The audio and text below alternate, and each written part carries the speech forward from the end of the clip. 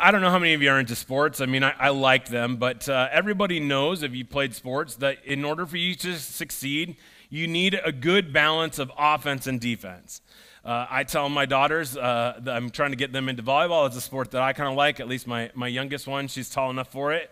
You need a good offense. You need a spike, and you need to be able to hit the ball hard, but you also need to be able to defend, and you need to be able to do that. Yesterday, my Iowa Hawkeyes beat the Minnesota Gophers, who were undefeated, and they had to have offense in the beginning of the year, at the beginning of the game, and it's what kind of propelled them to a lead. But at the end, it was ultimately defense that sealed the victory in a tight thing. You need a balance of offense and defense. I think you need that in all kinds of areas of life. You need to be on the offensive and try new things, and you need to defend as well. Well, the reason why I bring up this isn't just to talk sports, to brag about my Hawkeyes. I want you to think about this. There's two ways that we kind of go about life. And the reason is we are going through the book of Titus, and we've entitled this sermon series, Everyday Theology. And we find ourselves right after the section where Paul lays out his number one task for his pastoral protege, and that is Titus, who he's writing this letter to. That's why it's called that. Titus is a letter written from the Apostle Paul, who's a leader in the church, to his pastoral protege, who he had left in the island of Crete to kind of get things in order and to become the pastor there. And the first task last week that he said to do was to set up elders. And we looked at all the qualifications that they need to have and to look at not only their character, but a little bit of their job.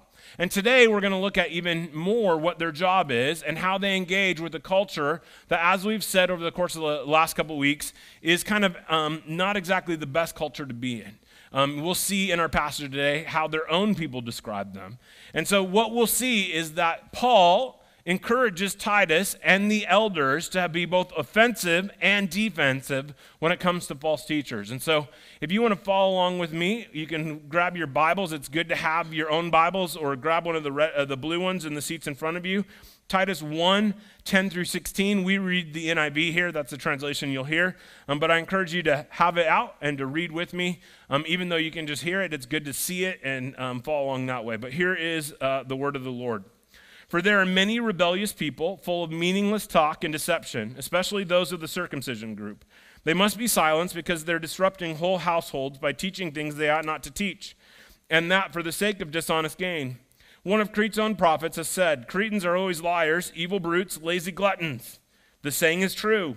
Therefore rebuke them sharply so that they will be sound in faith and will pay no attention to the Jewish myths or merely human commands of those who reject the truth.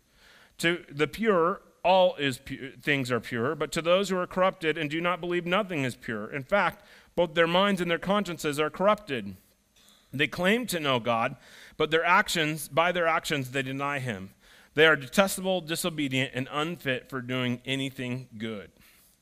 Now, I mean, this is a pretty complicated text. I mean, there's a lot of stuff in here, but ultimately what we see here is the situation is that false teachers are attacking the church and trying to lead them astray. And so when Paul told Titus that he needed to set up elders, one of the main jobs we said last week of the elders was to be the spiritual leaders of the church, to help manage them and help protect them, to teach and to help them see what the truth is. That's the ultimate job of the elders here of this church. It's to make sure that truth is taught and that we do what we can to manage the household of God, to lead you in following God, becoming more like Christ. That's our ultimate goal. And so what we see here is that this is the situation that the church is in disarray. It's a church plant. They didn't have these kind of structures in place. And so the first task is to set up the elders. And now what we see is that Paul is encouraging them, telling them what to do. But the situation, we can infer that there are false teachers who are negatively impacting the Cretan church. Now, we don't have a ton of information about this. You know, some letters like the book of Galatians, we kind of have a pretty clear idea of what they're teaching. Paul lays it out kind of passage by passage and refutes it. In this one, he just kind of hints that there's false teachers and that they're doing negative things. And we have to infer from this passage kind of what they're teaching. But what we do see is how he characterizes them, and he says 4 things about these teachers that we see in Titus 1:10 and also a little bit in 11. the first thing he uses to describe them is that they're rebellious. Now, ultimately, the rebellion is because they're unwilling to submit to what the Bible teaches. He says that they teach what isn't true. And so we see that maybe they're not rebellious in like leading a revolt against the community and the leaders or any of that sense, but they are rebelling against what truth is. And so he describes them as rebellious people. The next phrase that we see there is meaningless talk. These are empty talkers. They're full of hot air. The phrase windbag or blowhard is literally almost exactly what that Greek phrase means. It means that they talk in big, flowery language,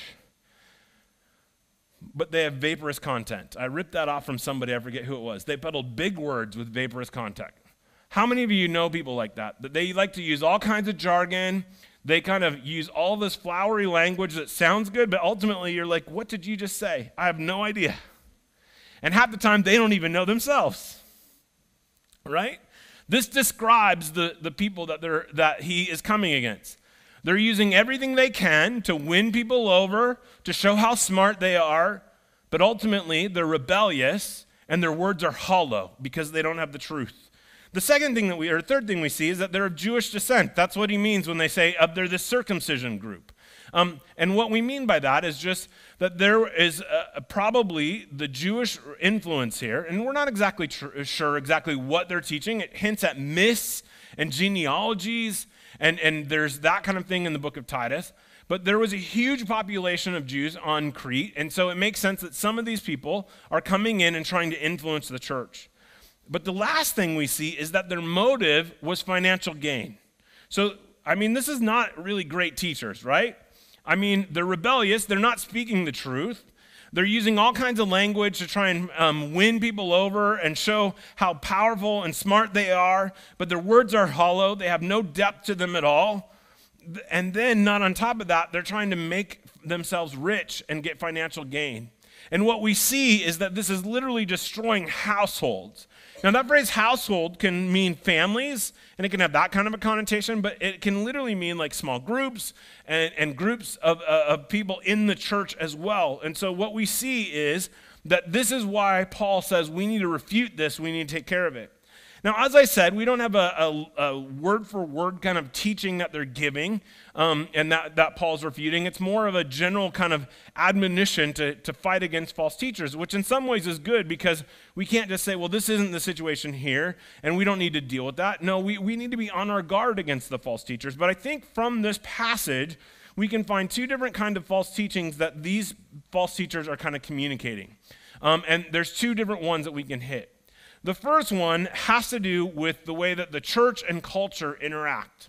Now, whether we like it or not, when two cultures come together, they are going to interact. Think about if you're married, you coming together with your spouse. You each have your own culture of the way that you do things, and when you two come together, there has to be this melding, and there has to be working out the details, right? I dare bet the majority of the fights you have are probably over your own rule book about the way your family does things and your spouse's rule book, and when they don't line up, then things kind of get a little dicey. But it's not just in marriage relationships. Think of your friendships. We had a bunch of girls over for a birthday party, and everybody has their own way of doing things, whether they eat and do meals, or whether they how do you do it? Do you sing? Do you sing the extra chorus at the end of a birthday? There's all these internal cultural things that we have. And when those two collide, something's going to give. And what's hinted at in this passage, I think what we can infer from this line where he says that Cretans are always liars, evil brutes, and lazy gluttons, and this saying is true, is that the Cretan culture and the church, when they were coming together, that there was this idea that it was okay for the church to be just like the Cretans. Well, I think the reason why Paul states this and says, hey, look, you need to realize that this is what the Cretan culture is, and say that it's true, is really naming kind of the attitudes and the ideas of what's out there. And really, the reason why he's doing it is to call the church to task, to say, I think you're becoming too much like the culture around you. When your culture and the culture of the church come together, there's too much of an overlap. And what's happening is the Cretan culture is winning. And the church is becoming too much like the culture around them. And Paul is saying that's not a good thing. That's a bad thing. Because this is how their own people talk about them. They're liar, evildoers, lazy gluttons. And just so you know, like in Greek, the word Cretan is a verb. When you have a verb named after you and it's for dishonest gain, it's not a great thing. It would be like, it would be like the Iowans. I don't know. I don't know what our Iowan verb would be. But I would say we're a hard worker or whatever. We're really good, right? But it would be a derogatory term. And that's a verb. And when that happens, it's not good. But that's the reputation of the Cretans. And Paul is saying, look, when the church and the culture come together, there's a way about that. And we'll talk about this a little bit more in a little bit. But you're going too much. When the Cretan culture is coming into you, you're allowing it to dominate, and it's overcoming you. It's so much that the people couldn't tell the difference between the Cretan Christians and the Cretans themselves. And Paul's saying this is a bad thing. At the end of this passage, in Titus 1, verse 14 and 15, he talks about not paying attention to Jewish myths or merely human commands. And then he goes into this whole talk about pure and impure and things being corrupted. And ultimately, what I think we can infer from this is that the false teachers were adding to the gospel. They said you needed to do something more to become pure. Ultimately, what they're saying is it's Jesus and salvation plus something, Jesus and what he did on the cross plus something equals salvation. And if you look at the majority of the letters, including the book of Galatians is really where he hounds this pretty hard, you'll see that it's clear that the Bible teaches that it's faith in Jesus alone, through grace alone, that saves us. That's the way that it is. And somehow they're adding something, either mythology or genealogy or something. And we're not quite sure what it is. But really what the argument that he's making here in this pure and impure talk is, what you put your hope and trust in terms of your relationship with Jesus matters. And if you put your hope and trust in Jesus alone, in his righteousness, in his sinless life, in his death and resurrection, in him suffering the punishment that we and I deserved on the cross, that he took for us, suffering of God's wrath, when we take on his righteousness, then we're pure. You and I are not pure on our own. Think about just this week. Think about just today, if you're honest, how impure your thoughts can be, how frustrated you can get. The simple things can annoy us. And so we know that we aren't pure. But what Paul argues is that if we put our hope and trust in Jesus, if we rely on him alone for our salvation and trust his righteousness, then we are pure. The Bible says that we can put on the righteousness of Christ, that when God views us, that's the way he views us, and we're pure. But he says anytime you try and deviate from that and you say it's Jesus plus something, you're adding something impure to the equation. And when you add something impure to the equation, you're messing the whole thing up. Think about a crystal clear piece of a glass of water, straight out of, a filter or whatever it may be, ice cold, perfect on a hot day. When you want to drink that thing, because it's awesome.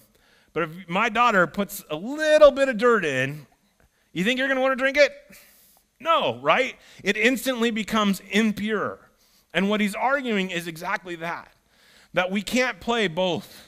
That it's not Jesus plus something, because when you add something, automatically it becomes impure. And so what we need to do is we need to ask ourselves, do we truly believe the gospel?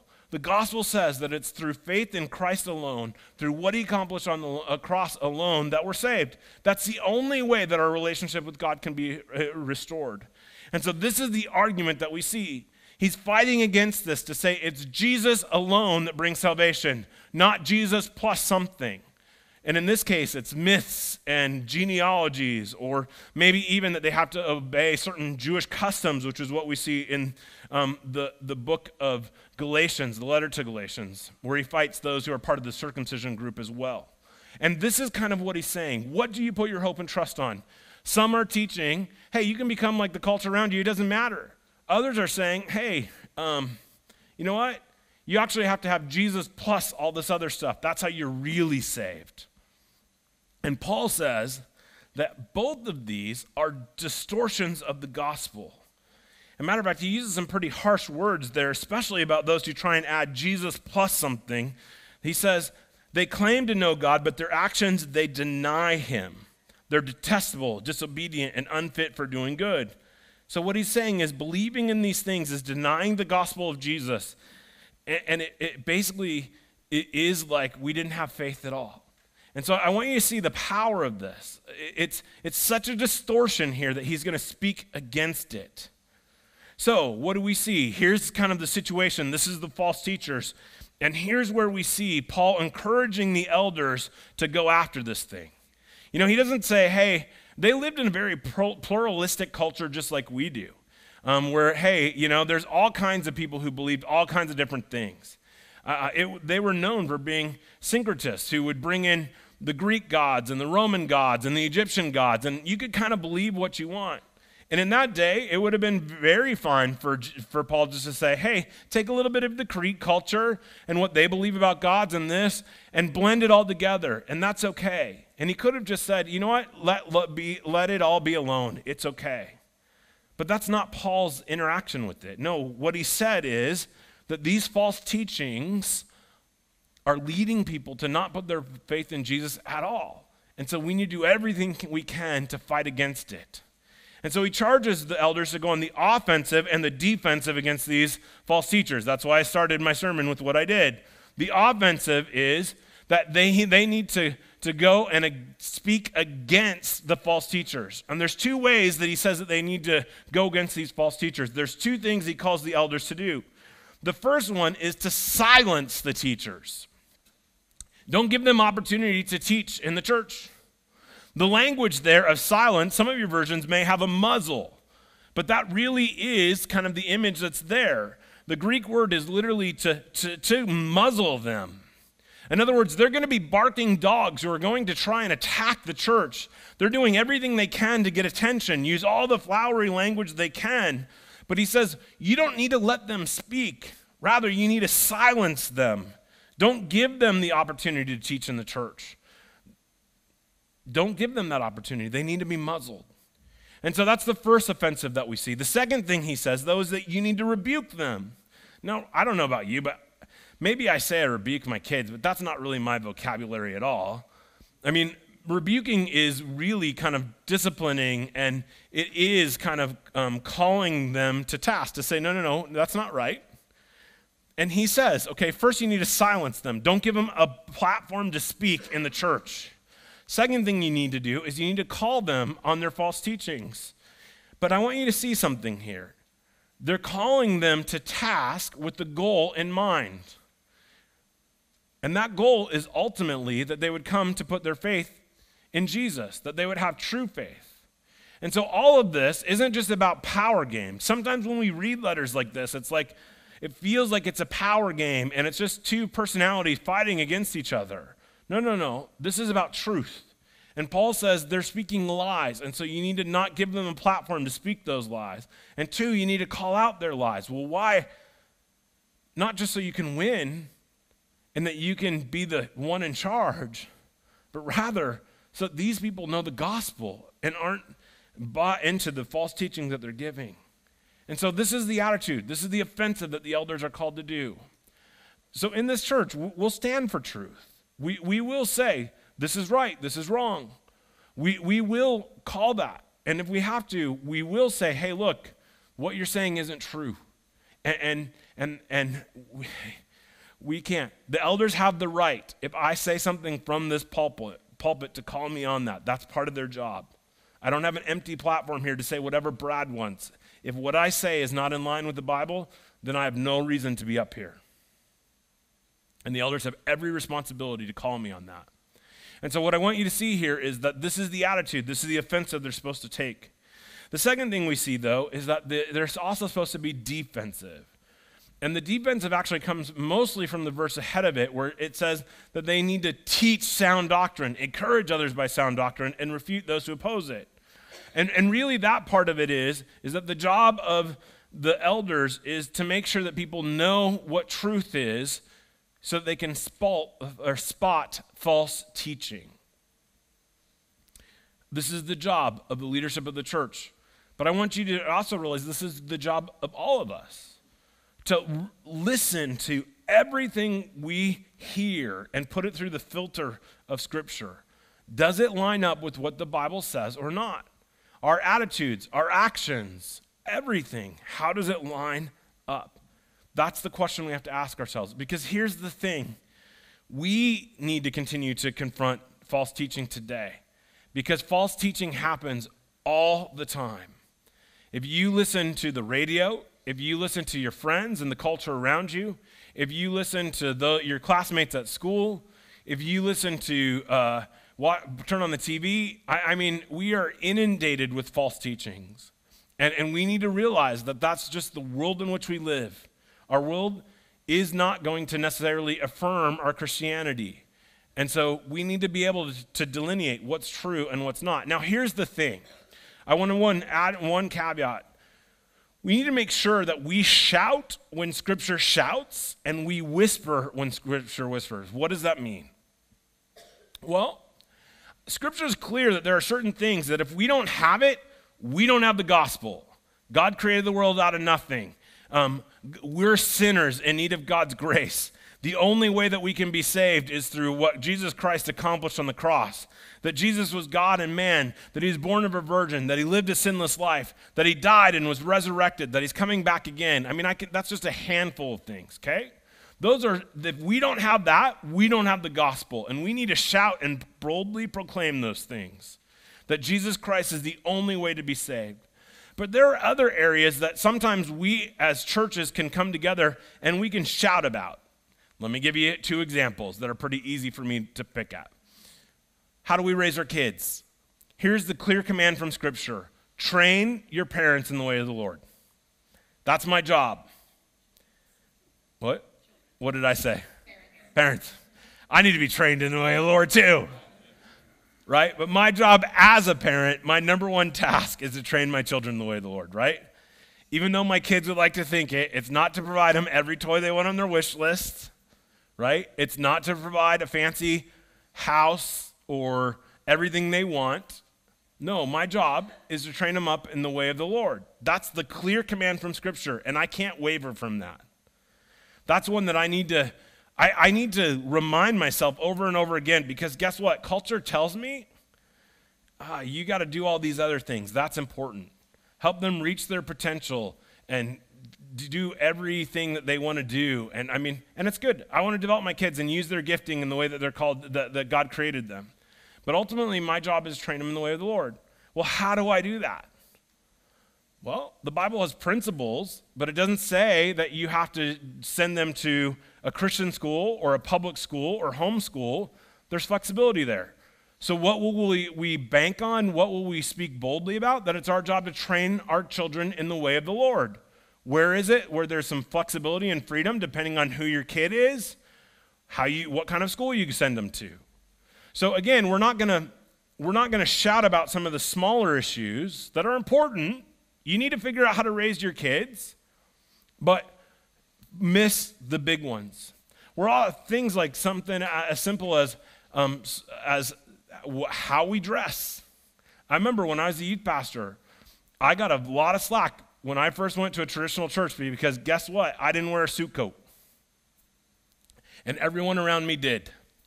And there was this big debate about how do you come to church, dress? What's the right way to be dressed? And some people thought the only way that you could do it is by dressing up and showing reverence and awe. Now, there's nothing wrong with dressing up. Dress up. If you want to come in with respect and honor, do that. That's a great way to come to church. But there's also a mode of I can come because of what Christ has done, dress as I am, that I don't have to put on a pretense. And for some people, to dress up feels like a pretense. And so what's the important thing? That we come together and we gather for worship and that we're the community of Christ together, not necessarily how we dress. So we need to make sure that we really do deal with these things and we don't get sidetracked by them. But we also need to make sure that we don't buy into cultural assimilation. And what I mean by that is, to be relevant, we must allow our culture to influence our definition of truth. What that is biblical truth minus, and you can fill in your blank, any new cultural understanding that our culture has. And maybe it's, well, Jesus is one of the ways. I mean, you guys are kind of narrow-minded, and you think that, Christ is the only way. Like, that's not really the way things are today. That might have been way back then, 2,000 years ago, where, that was the case, but that seems a little old-fashioned today. How about Jesus is one of the ways? That sounds a little bit more palatable right now. And so it's biblical truth minus something equals cultural assimilation. Or it could be pick your sins, materialism. We think that our job is to live the American dream and have fancy cars and fancy houses and everything we need. Well, the Bible doesn't tell us that. It doesn't say that we can't have a nice house. It doesn't say that we can't drive a car. But that's not our major priority. Our major priority is that we are Christ followers and that we follow him. Pick any kind of a thing. It's the biblical truth minus something equals cultural assimilation. And that's what we fight. So it's this idea that I said that the church absorbs so much of the world's culture that it's difficult to determine how their lives are different. And in all the areas where the two cultures collide, the world's culture dominates. And what Paul warns us again is this attitude, that we let anything go. That we think just because the Bible said it 2,000 years ago, that it's outdated and we don't need to follow it. Well, that's not what Paul says. Paul says, no. Hey, listen, we can't become like our culture. That's not what we're called to do. Rather, God's truth is that Christians are sent into the world, but called to be different than it. I like this word. I'm stealing it. Cultural acculturation. I know I'm using big words. Even for me, I had to Google this stuff because I was trying to figure out this nuance. But if you talk to sociologists, what they say is assimilation is where the major culture takes over a smaller, more minor dominant culture. But a cultural acculturation is where they take on some aspects of it. They learn to walk in that way, but they retain their own identity. That's a major difference. And if you look at the Bible, this is what we're called to be. The church is called to absorb some of the world's culture so that it can engage them, but their core beliefs are unchanged. Well, where do I get my biblical rationale for this? Well, Romans 12, verse 2, do not conform to the pattern of this world, but be transformed by the renewing of your mind. Then you will be able to test and approve what God's will is, his good and perfect and pleasing, or his pleasing and perfect will, which is basically you'll know what truth is and what untruth is. You'll be able to spot that false doctrine. At the same time, Paul talks about in 1 Corinthians 9, 22, and really all through 20 through 22, where he says, to the Jews, I kind of talked in Jewish ways, and I dressed in Jewish garb. To the Gentiles, I didn't. But to the weak, I became the weak to win the weak, and I become all things to all people, so that by all means possible, I might save some. And so, yes, we live in a culture, and we can't be like the Amish and totally isolate, right? No, that's not what the church is called to do. We're called to live in the world we're here, the era that we're in. And we're called to take on certain aspects of that culture, to engage it. But the goal is that we engage, that we kind of look at everything through a filter of the Bible and say, how does this whole thing fit? And the goal is that the world can see that, yes, we can speak their language, but yet there is a difference, and this is what we're called to be. We're called to cultural acculturation. That's what we're called to be, so the world can see. That's God's truth. That's what we're called to be. So I want you to think about that. What are some of the ways that maybe you've bought into some of your cultural ideas about who God is, who Jesus is, the way we should live, the priorities of our lives? Those are all simple things that can affect us, and we need to kind of look at it through the biblical lens. The other thing that we see that we need to root out is this idea of the false teaching of Jesus plus anything equals salvation. Remember, Paul spoke pretty harshly against this. Paul said, hey, you either put your hope and trust in Jesus. If you add anything else, you're making things impure. And so we need to be careful that when it comes to salvation, that we put our hope and trust in Jesus alone. And that we put our hope in that it's not Jesus plus anything equals salvation. rather than it is Jesus. Now, I want you to think about this. We all sometimes say, yes, this is what we believe, but in lip service, we kind of, in our hearts, we kind of think, oh, well, it's something else. Maybe it's Jesus plus morality equals salvation.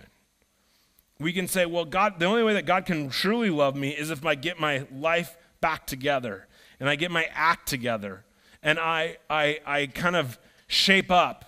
And it's only if I shape up, then Jesus will love me. Well, that's not the way salvation works. Christ died for us while we were still sinners and powerless and ungodly, is what Romans tells us. And yes, part of the Christian life is growing in that and what it means to put faith in Jesus. But that's different. That's out of gratitude of what Christ has done, not to try and earn Christ's salvation. It can be certain viewpoints on certain things. Like I said, some people can say, if you're the only person who's a Christian is if they do certain spiritual disciplines or if they only hold to certain viewpoints, then they're only Christians. Now again, we don't want to be wishy-washy. We want to speak the truth, and we need to hold to those things that are important. But if we add anything to Jesus, then it's not true. Think about the cults. The cults look on the outside pristine, like they have everything. But ultimately, they add to Jesus plus something. Jesus plus the Book of Mormon equals the LDS Church, right? Jesus plus whatever equals, you pick it. Following a certain follower or eating certain kinds of food. It can go all kinds of ways, but ultimately we need to fight that false teaching, and we need to make sure that we base it on the truth. So what are those things that you sometimes want to add to the gospel? Again, we may not do this on our heads, but often we do it in our hearts. We doubt if we don't grow, if we don't accomplish certain things that we think, if we're not moving as fast as we should in our sanctification process of growing to become more like Christ. Sometimes it's a conviction from the Holy Spirit that we need to grow and give up these things, but oftentimes it's an attack from Satan saying, God doesn't really love you, and it gives all these lists. But the goal is to try and take you away. And Paul says, no. If you want to have the truth and the biblical truth, you need to hold through that we are saved by grace alone, through faith alone, in what Christ has done alone. So this is what we need to remind ourselves of over and over again. That Christians are saved solely through faith in Christ and the salvation that he accomplished on the cross. That's what it's about. That is what our hope is in. It's not, now, it doesn't give us an excuse. I put up the Ephesians 2 passage here because I think it helps remind us of the way things work. It is by grace you've been saved through faith. This is not of yourselves. It is the gift of God, not by works, so that no one can boast. For we are God's handiwork, created in Christ Jesus to do good works, which God prepared in advance for us to do. Who's the subject of all this? Who does all the action? It's not me, and it's not you. It says that we are saved through faith. That's the only thing, maybe our part. But it says it's not of ourselves. It's a gift from God. God's the one who moved. God's the one who accomplished it on the cross. He's the one who gave us that salvation. And even the good works that he wants us to do, those things that we do out of gratitude, those are all created by God in advance to do. And so it's all about God and what God did, not about us. And so this is what we have to ask ourselves over and over again. Are these things glorifying ourselves, or are they glorifying Christ and what he accomplished? That's the goal. Here at Crossway, we want to be about one thing, and that is reminding ourselves of what Christ accomplished on the cross, and that is where our hope and our strength is ultimately found. Because all those other things that we try to add to the gospel will ultimately fail us. They will ultimately fail us. Our relationships will be destroyed. Our ideas of what we think are right or wrong will be destroyed, all of those things. But the one solid thing that we can put our hope and trust in is Jesus. And he will always be our strength and our source, because that's the plan that God had for salvation. And so we want to remind ourselves, What is it that we put our hope and trust in? Is it that we have a comfortable life? Is it that we can have the success that we think? Is those the things that we think brings value or worth to our life? Or is it ultimately that the only thing that matters in our life is that we have salvation through what Christ has done? And that is what brings meaning and hope and value to our lives. That's the beauty of the gospel. That's the message that Paul wants us to impress in our hearts over and over and over again. Let's pray.